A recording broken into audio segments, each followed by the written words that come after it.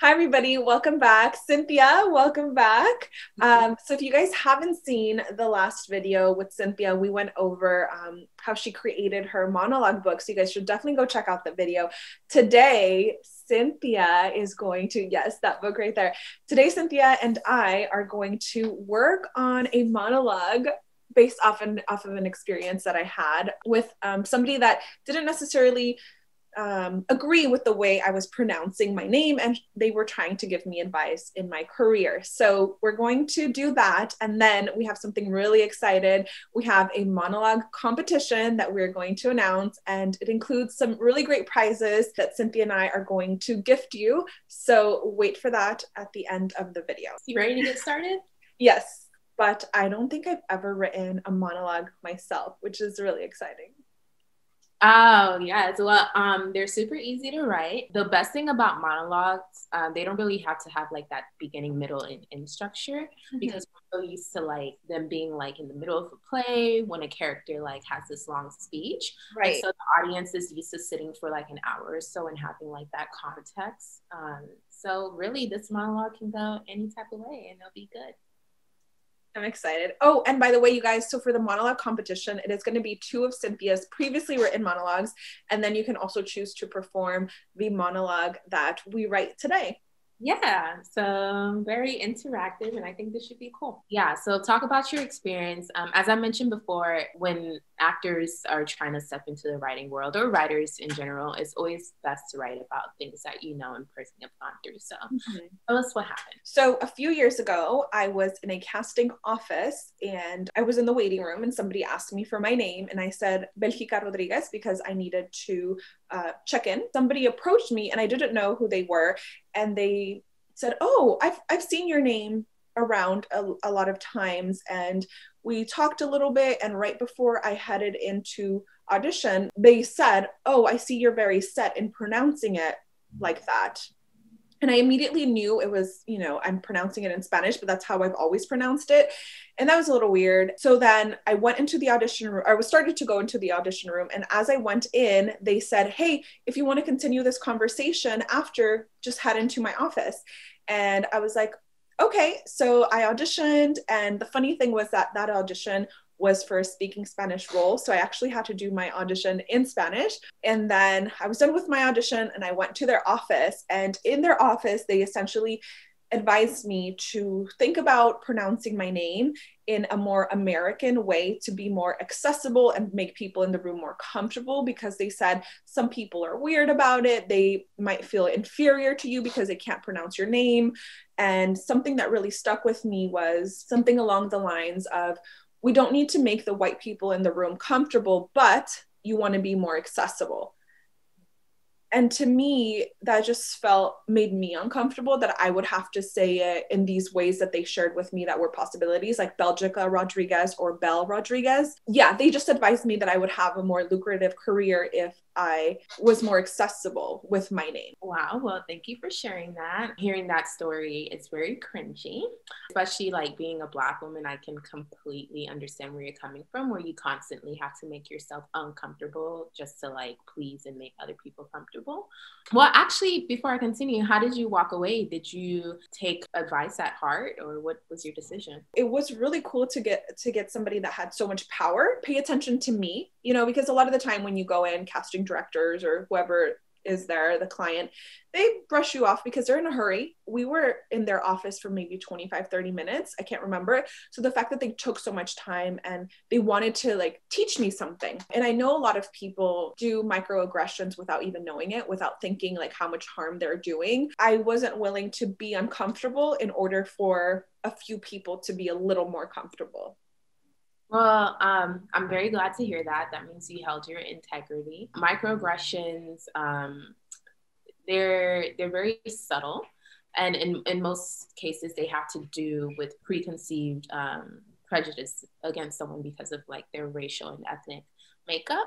Hearing this story, it just makes me think, yeah, that casting director did take the time to talk to you, and it was about essentially they were talking about marketing. But then it's very important to realize that the marketing that we have today is based off of Eurocentric ideals and beauty of standards. So always trying to assimilate or aspire to like whiteness and making your name more accessible or white-like, just to help them, because the truth is they have the majority stake in all these businesses that we operate in. But I think it tells something about you. You took what she said, you listened, and you held your integrity, and you was like, nope, I'm going to pronounce my name like Belgica, like it's supposed to be.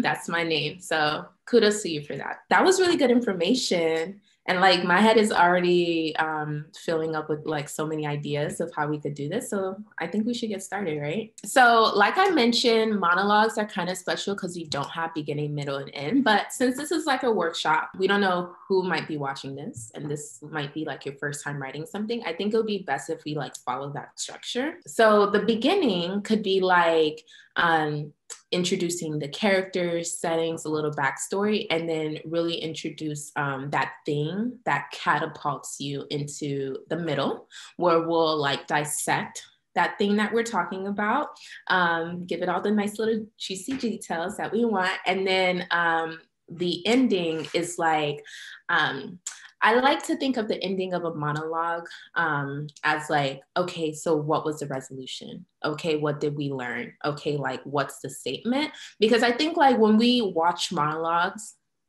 as an audience, and the reason why we love them so much is because like you have this character like saying this long speech, and at the end you feel like you understand the character a little bit more. So with these monologues and the one that we're writing today, let's have like the ending be like that moment, like I got the resolution, I know who she is now, I understand.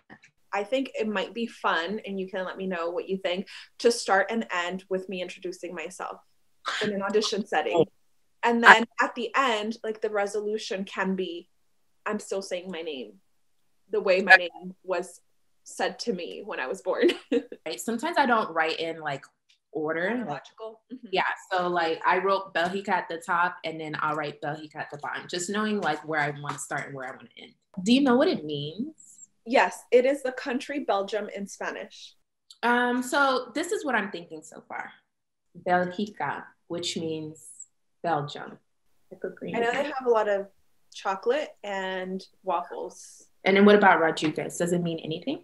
Oh gosh, it means that the Spanish came to Mexico and or it symbolizes your Hispanic heritage. I think like something that we can emphasize, like names are so important because that's the only thing that's like really given to us. You know what I'm saying? Part we would transition into like the casting office if that's what we're gonna do. And then I say Belgica Rodriguez, pause, because this is usually what I do. I say Belgica Rodriguez, Belgica, Belgica, Belgica. Mm-hmm. And then I pause, and then everybody's faces are always like, you know, unless they know Spanish. So I put that in there as well. So after that, I'm like, how about we call you Bel Rodriguez? It's more accessible. Okay. So instead of how about we call you, you want to use I'm going to call you Bel. Yeah, because it's not a question usually. It's just a statement. Oh, honey, they don't even ask you? Yeah, a lot of the times it's a statement, or it's, do you have something else? It's like... And like constantly in my process, I like to like reread it all the time just to see like where I'm going. So I'm just gonna read it out loud. Oh my gosh. And when I'm writing these things, just to like share with everyone, like my handwriting is atrocious. Okay. I know it sounds random, but let me write it out and then I'll read it. Yeah. I am not the clothes I wear. I am not the degree I hold. Tell you, girl, it was coming together. I am not. I know at first I was like, the clothes, like, Cynthia, what? Like, Cynthia, we're something from a little place here. But that's like, I mean, you write all this stuff down and you can go back and like make it up. Yeah. No, but it makes so much sense. I love it. Okay. And then, hi, my name is Belgica Rodriguez. We can say it again if you like. Oh, I'm like, just saying, like, that feels like a good like ending, no? Like, hi, my name is Belgica. Or do you think there's still more to explore? Okay, girl, we did it. It's a whole monologue, just so people. Now, I know this looks like a lot on paper, but I promise you, when you type it out, it's like not that. Yeah. So that took us about, I want to say like 50 minutes. 50? Yeah, so it's not impossible. Like, because I'm just giving people perspective of like, if you have an experience and you want to sit down and write it out, this might not be like the absolute final draft of it. Like, we might change a word or two, but it's doable to grab an experience that you have had once or 100 million times and create it into a piece. Yeah. So I would have loved for you to read it, but I was doing the writing. So I'll just read it for you guys right now. And again, this is like a rough draft. You always go back and tweak words and like make it better and more concise. Belgica Rodriguez. Belgica, which means country of Belgium, whose waffles and chocolate is to die for. Rodriguez, which also signifies Spanish presence in Mexico. Belgica Rodriguez, also the name given to me by my parents. This is why, when I became an actor, I decided that my name would be, hi, my name is Belgica Rodriguez. Belgica, Belgica. I'm going to call you Belle Rodriguez. It's more accessible. Your name is just too hard. It's not easy for me to pronounce it. I'll forget it. This is a common exchange in these casting rooms, sometimes everywhere. Should I pronounce my name in a way that others are comfortable? Would I be comfortable? As an actor, I tell the stories and embody the souls of others. I constantly step into someone else's life. So, when I introduce myself, it's the only time I pronounce me. I am not the clothes I wear. I am not the degree I hold. I am not the roles I play. Those are things that I'm good at. Something I do, and they can be taken away, but not my name. Belgica Rodriguez. Hi, my name is Belgica Rodriguez. Belgica, Belgica.